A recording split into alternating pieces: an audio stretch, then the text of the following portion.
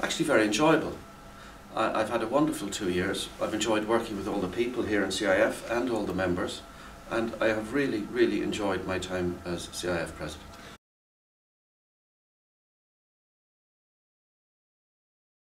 The highlights are, there's a few. I suppose the first one was the transposition of the Construction Contracts Act bill into Construction Contracts Act. That received a lot of acclaim and celebration in here. However, it's been very disappointing, the lack of progress since then. Though I'm pretty sure that by the spring of next year we will have a fully functioning Construction Contracts Act, and that will be a great benefit to the entire industry. I suppose the second thing would be Construction 2020, which is a very useful blueprint.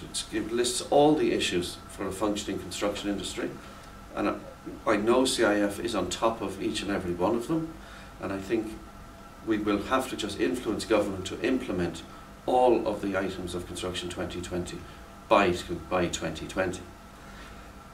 Then, of course, as part of that, we have the appointment of a Minister for Construction. We've always been looking for a go-to person at government level, and I think the appointment of Paddy Coffey is a huge plus for our industry, and I think we should use that as much as we possibly can. But of course, we've also seen the introduction of CIRI, and CIRI, which is the Construction Industry Register, I think is a great vote of confidence in us as an industry to put together our own register, and hopefully by the end of next year it will be on a completely statutory footing. So I see CIRI as a great achievement for the construction industry over the last couple of years.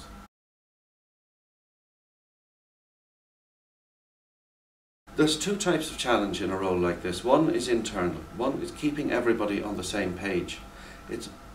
CIF is a federation. Federations are difficult things to operate. You've got branches and associations with different views, different priorities, and trying to keep everybody on the same course can sometimes be challenging.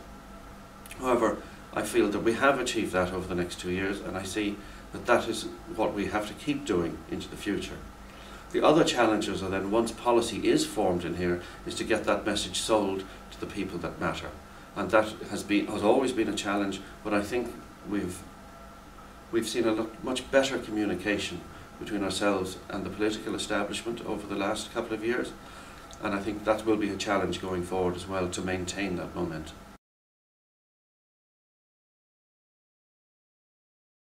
By nature, construction industry changes slowly, so 2 years is actually a very short window for something to change. But I think confidence.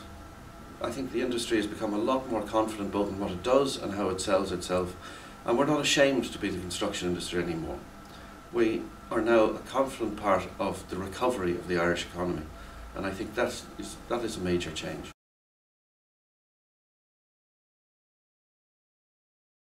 I think with the economy improving and without any external shock, I think we will continue to see an improved industry. I think there's a little bit more work out there. The market is better for the home building side of the house, and yeah, I would see, steady as she goes, improvement over the next year to 18 months.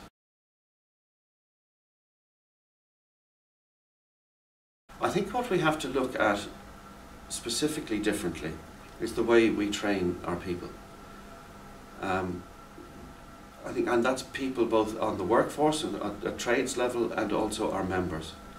So I think that will be the challenge going forward, to attract good people into the industry and then to train them and maintain their training properly. And in that regard, I think my successor, Michael Stone, is an excellent president, will be an excellent president, but I know that's something he feels really passionately about.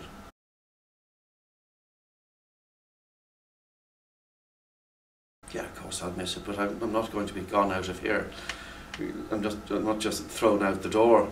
I will be still on a couple of committees. I'll still be on the executive body for another couple of years. So yeah, I'll miss the role of president, but I think I've done my bit, and I think 2 years is 2 years is plenty of time for that.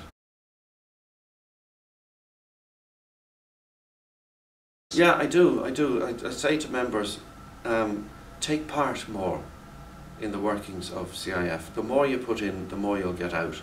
And I know not everybody has the time to be on all the committees and all the bodies, but pick a committee, pick an area that you're passionate about, is we always need new people in here to help us get through everything.